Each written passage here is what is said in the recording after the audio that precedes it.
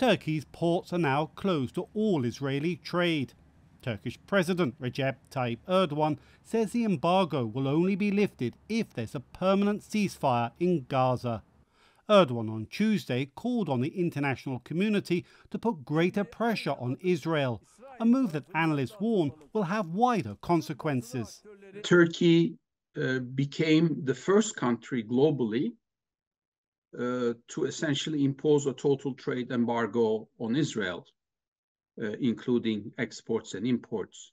Turkey is likely now to essentially try to leverage this stance to convince possibly other like-minded countries in the Islamic world, in the Arab world, to follow its lead. Last year, Turkish-Israeli trade was worth nearly $7 billion, of which more than $5 billion was Turkish exports. Israeli Foreign Minister Israel Katz condemned the embargo, pledging to find alternative suppliers. But analysts warn the Israeli economy will still suffer. We see it from automobiles to food to textiles to metals. Really very, very diverse set of things that Israel imports from Turkey. Of course, there are replacements. You can have other markets supplying Israel, but it will probably take time till Israel finds these replacements, and it will cost more. Israel relies heavily on Azerbaijani oil that is piped to Turkey's Ceyhan port and then shipped to Israeli refineries. Azerbaijan is an ally of both Israel and Turkey.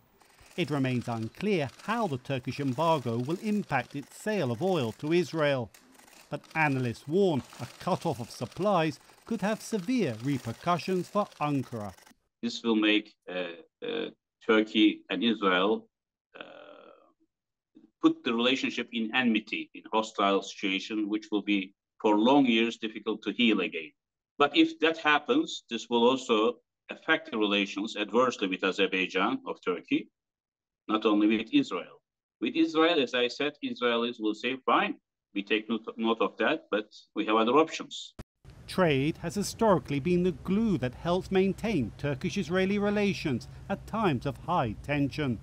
Still, analysts predict the current high level of animosity means the trade embargo won't be lifted soon. Normalization, political normalization between Turkey and Israel would only happen if there is a different government in Israel, and the lifting of the trade embargo will be tackled then. However, the embargo's repercussions may extend far beyond the current governments in Turkey and Israel. Observers warn that restoring trade and trust could take a considerable time. Dorian Jones, VOA News, Istanbul.